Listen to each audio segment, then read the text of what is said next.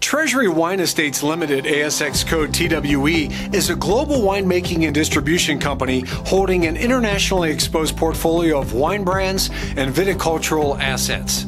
It has earned the reputation of being one of the world's largest wine companies following its demerger with Foster's Wine in 2010 and listing on the Australian Stock Exchange in 2011.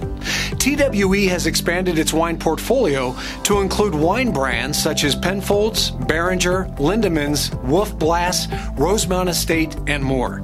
The company has three main focal principles: grape growing and sourcing, winemaking and brand-led marketing, as well as manufacturing wines. Owning more than 13,000 hectares of vineyards and employing more than 3,000 winemakers, viticulturalists, sales distribution support staff, the wine is sold in more than 100 countries around the world. Treasury Wine Estates is brought to you by KOSEC, Kodari Securities.